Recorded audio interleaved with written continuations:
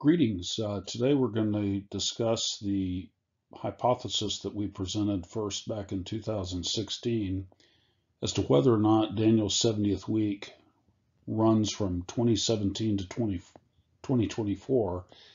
And we're going to discuss whether or not this hypothesis that we proposed has been invalidated given recent events. With the idea being that beginning with the sign of the woman in labor of 23rd September 2017, that maybe certain celestial alignments in the ensuing years were related to the 70th week of Daniel.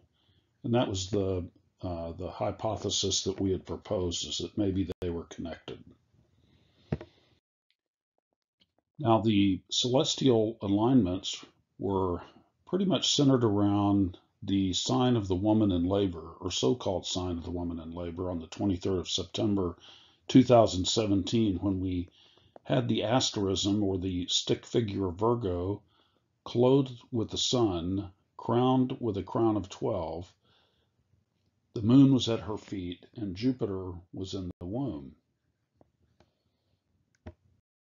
And we had connected that possibly to Micah 5, verse 3, where it states that Messiah will give his people up until the time that she who is in labor has given birth. And so we hypothesized that maybe the woman in labor of Micah 5, verse 3 is the same as the woman in labor of Revelation 12. Now, if this were the case, then if the woman gave birth 3 weeks after the sign of the woman in labor, if she gave birth on the 15th of October 2017, the idea was that maybe this represented the onset of Daniel's 70th week, and that it would indicate the coming day of the Lord.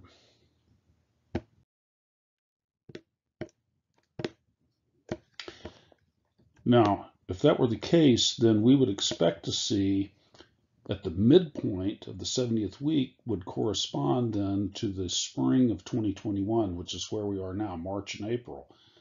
Well, now we're on May the 2nd, 2021, and we have not yet seen the abomination of desolation, nor have we seen the resumption or stop to sacrifices that our hypothesis suggested. So based on this alone, it would appear that the hypothesis has been invalidated, that in fact, we are not at the midpoint of Daniel's 70th week.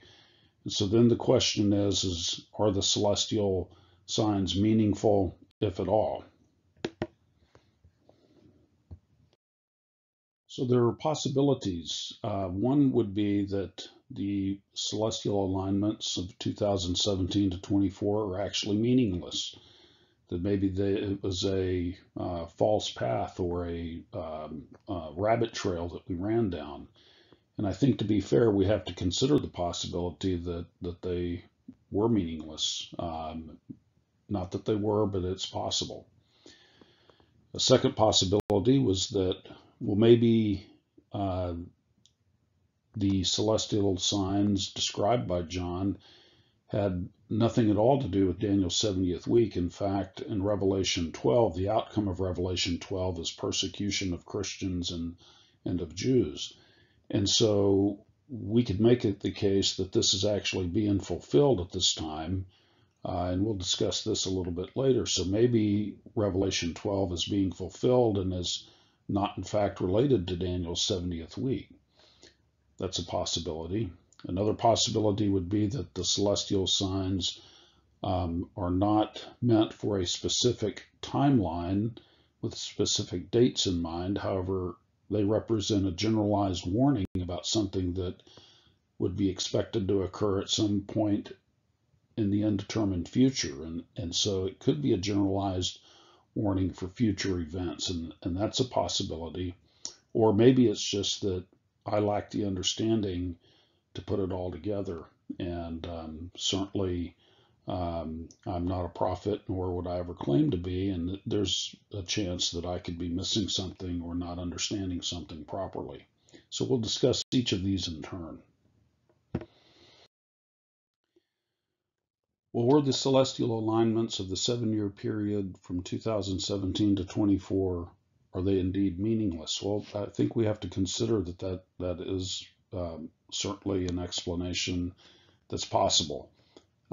We depend on planetariums that depend on mathematical formulas that project back in time the alignments of planets and so forth. And while I believe that for the most part they are fairly accurate, we don't have a great way to go back and actually test that. We can't go back in time to validate whether or not these formulas are true or not. So it's possible that the planetarium computerized programs that we have may not be as accurate as we think they are. Another possible flaw would be that the stick figure asterisms that we describe, maybe these are assumptions that we shouldn't make. That's possible too, because we really don't know what John was looking at when he was describing the events of Revelation 12. So we're making assumptions about figures of constellations and planetary alignments, and maybe that's not accurate. So it is possible that the alignments are valid, but it's also possible that it's folly. And so we have to keep that in the back of our mind. I don't favor this as the option, but to be fair, I have to keep it into consideration. Now, another possibility is that what we are seeing is that the Revelation 12 persecution that's described is actually fulfilled. It could be fulfilled prophecy. The result of Revelation 12, after unseen spiritual warfare, is that we have an angry dragon that's thrown to earth, and he pursues the woman and also persecutes her other offspring, described as those who hold to the testimony of Jesus. So specifically in verse 17 of Revelation 12, it states that the dragon was enraged with the woman and went off to make war with the rest of her children who keep the commandments of God and hold to the testimony of Jesus.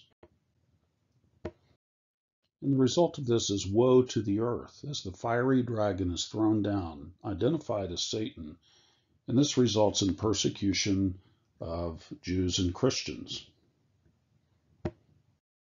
And as we've documented previously, persecution of Jews worldwide increased markedly, beginning in the period from 2016 to 2017, and this has remained elevated for the last 5 years.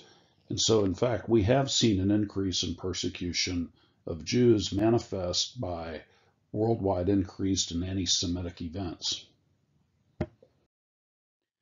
We've also been able to document the increased persecution of Christians worldwide, to even include martyrdom of Christians for their beliefs, particularly in the countries colored in this map. We can all remember the image of the believers who were beheaded on the shores of the Mediterranean in Libya as they were just trying to make a living to support their families and refused to renounce their faith and suffered martyrdom as a result. And this announcement occurred right at the midpoint in March and April of 2021 of the proposed 70th week that we had previously proposed. This is more in line of persecution of Jews than it is of division of the land of the everlasting covenant. So it's a timeline of sorts, but maybe not of division of the land.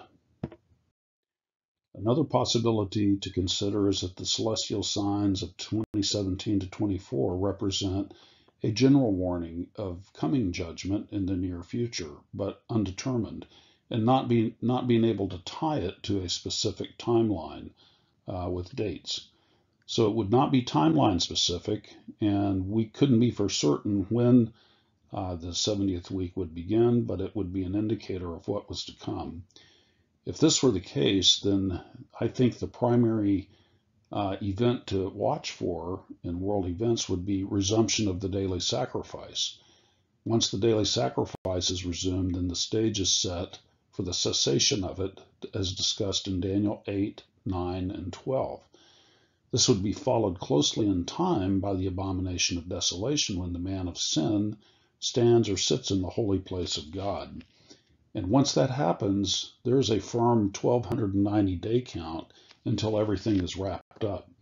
And so that's what I would be watching for in the future, paying special attention to any discussion of resumption of the daily sacrifice. And we know that the Temple Institute is completely ready to do this. All they need is the okay from the government, and they will be ready to resume sacrifice on a moment's notice. So I believe that's very close, but not yet. We can see the birth pangs that Jesus discussed in Matthew 24 all around us.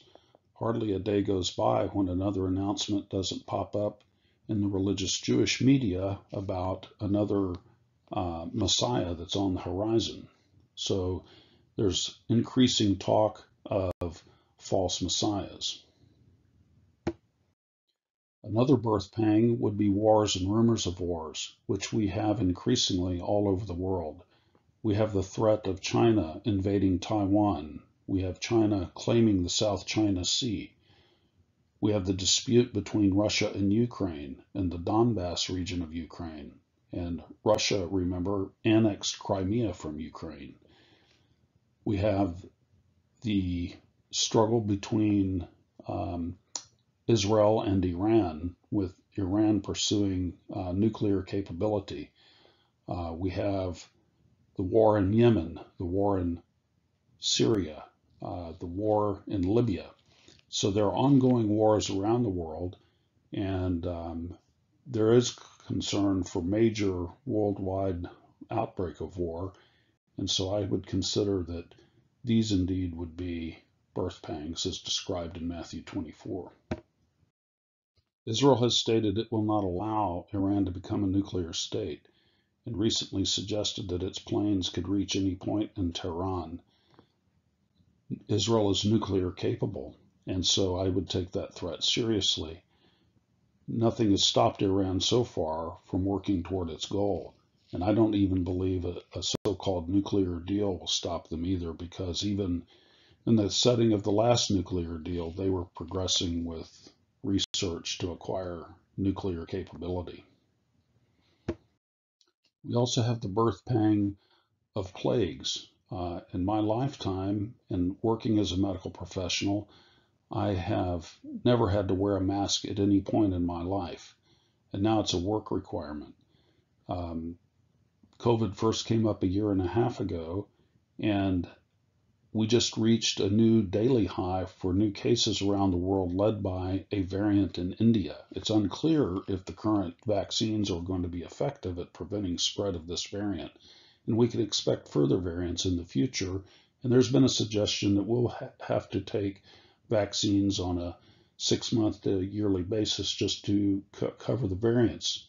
And furthermore, we don't know about the long-term safety issues that may or may not be connected with these vaccines. The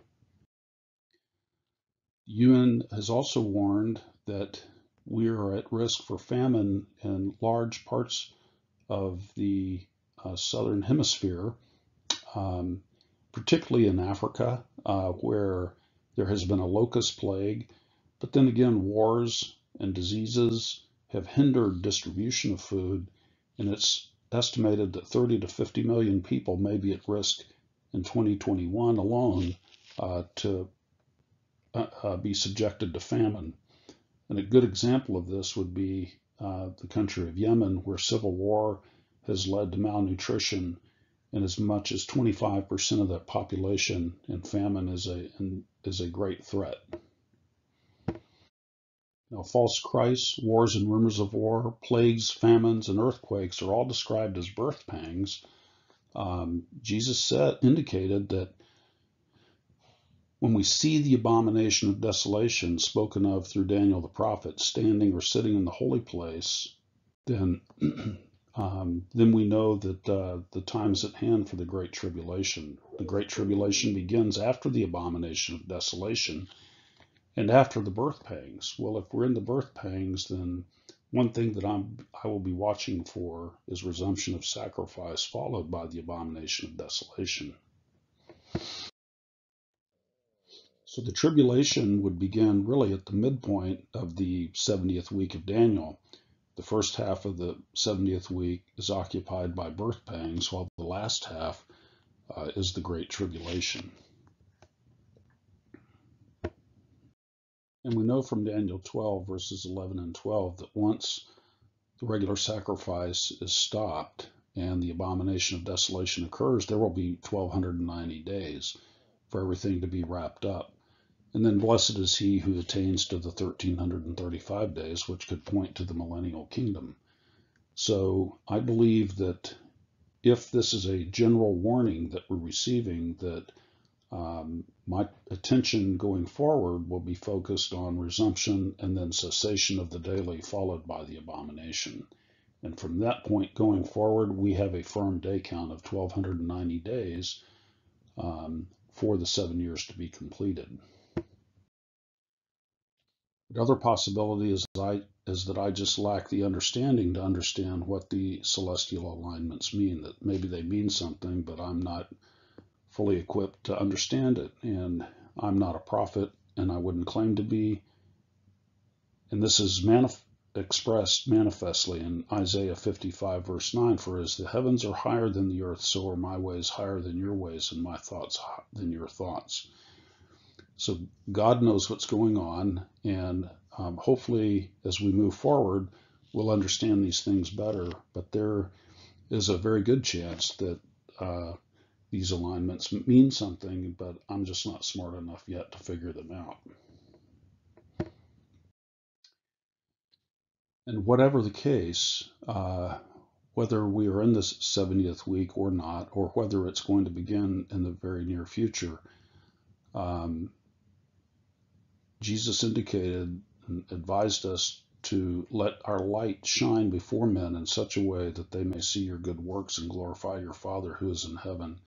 And so until that time, we need to be busy about doing the work of the kingdom while we're here as a testimony to his goodness and his graciousness. And as always, nothing catches him by surprise. He is in complete control, and he knows his timeline, and everything is marching forward according to his timeline. I believe that this could happen very soon. I think we're at the very precipice of resumption of the daily. This could happen at any point. As soon as the government decides it's in its interest to allow this to proceed, I don't think that will last very long. No more than a few days at most, and then we will see the abomination, and we'll know exactly where we are at that point. So until that time, farewell and shalom. He is in complete control. Thank you for listening. Good day.